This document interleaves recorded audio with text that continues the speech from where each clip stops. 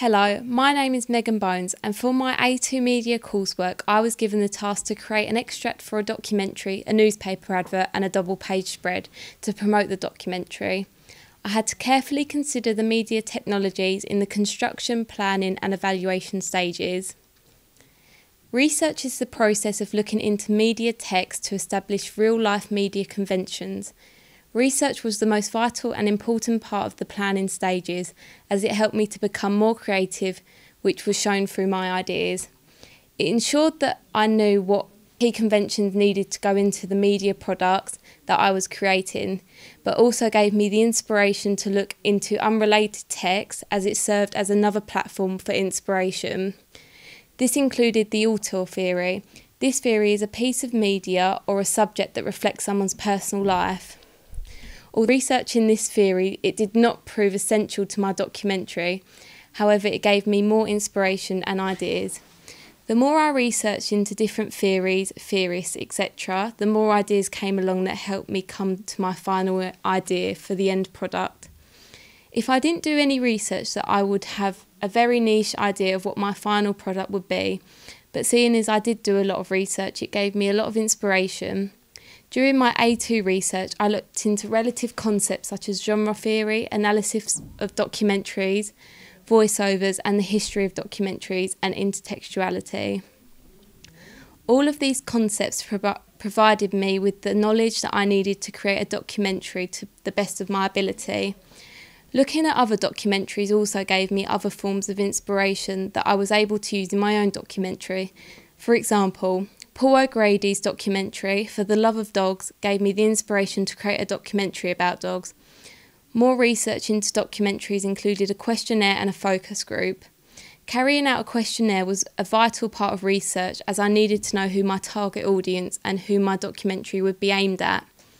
I asked several vague questions, for example, would you prefer to hear a voiceover in a documentary? And I found that 97% of people who answered my questionnaire said that they would like to hear a voiceover. I also found out what my age group would mostly watch my documentary, which was important. Then I knew what I could and could not include in my documentary.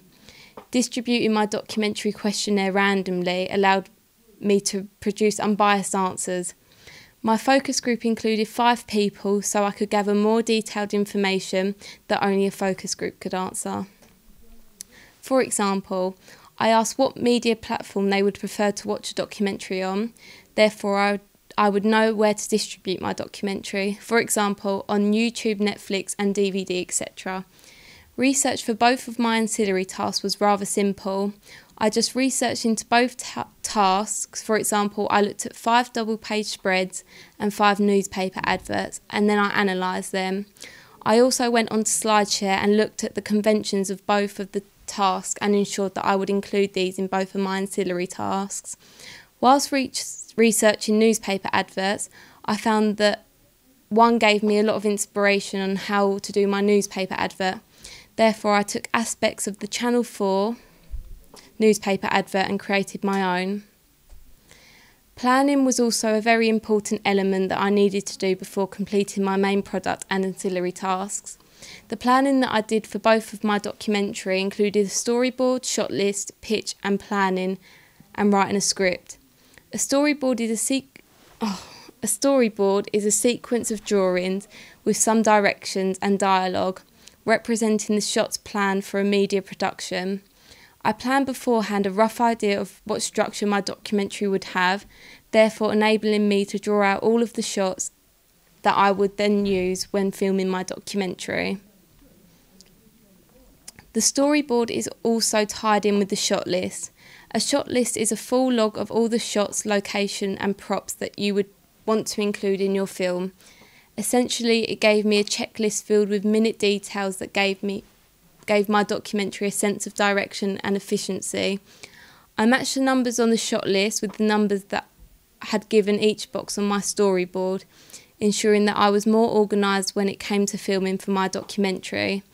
The pitch had to include every aspect that would be included in my documentary, from titles to characters. I presented this to my class that included 20 peers, and this meant I gained some vital feedback, which meant I had to make some changes, but not very dramatic ones. Throughout the whole of the planning process, I always had to consider the target audience, as this who was my documentary was aimed at. If I did not carefully consider the aspects, get feedback, and always consider the target audience, then I would not get a very potential audience watching my documentary, making it very unsuccessful. Finally, I had to plan the script, and I would say this was the most difficult part of planning. I watched other dog-related documentaries and took some inspiration from that. I had to create a voiceover script and a film script. I also matched both scripts to the storyboards, so I knew when the characters' voices had to come in at the right times. As part of planning the script, I had to consider who would be the perfect voiceover for my documentary. This meant I had to make auditions and ask people to read out a short monologue. I auditioned 8 people, 4 girls and 4 boys, so I had a wide variety of potential people to choose from. I asked my peers to give me some feedback also on who they would prefer to hear as a voiceover for my documentary, and came to the final decision. This also made sure that I was organised when coming to film my documentary.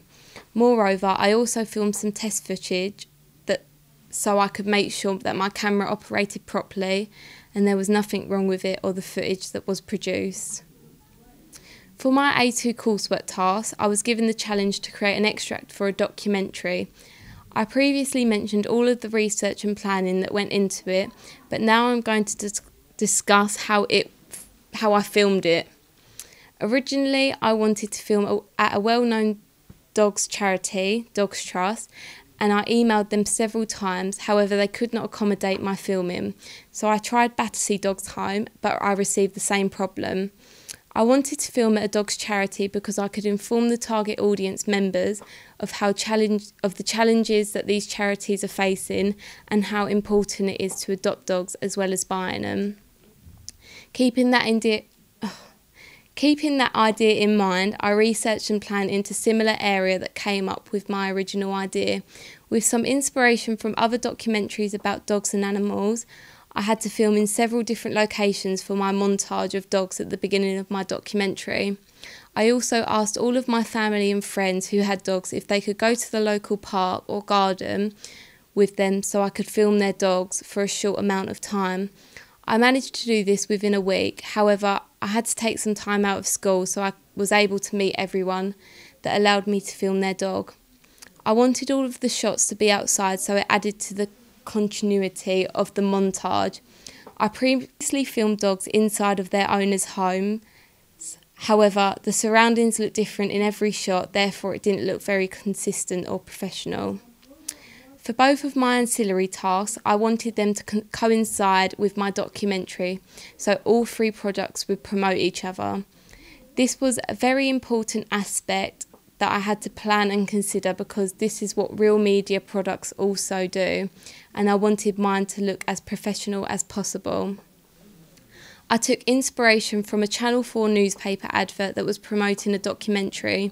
It had all of the key aspects from the main image to a logo for the channel that it was being advertised on.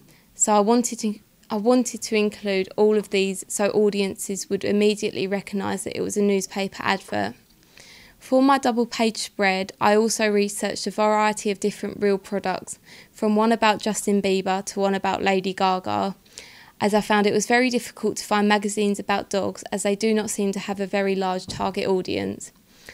I found it difficult to plan and create both of my ancillary tasks as previously in my AS coursework I only worked on Final Cut Express because I didn't make any for that piece of coursework. To overcome this, I watched YouTube tutorials to help me when using certain tools like cutting out an image of my dog. It helped a lot, and I also asked my peers for help when I couldn't find the results on YouTube or Google. However, I did find this software very useful and I would be able to use it again in the foreseeable future.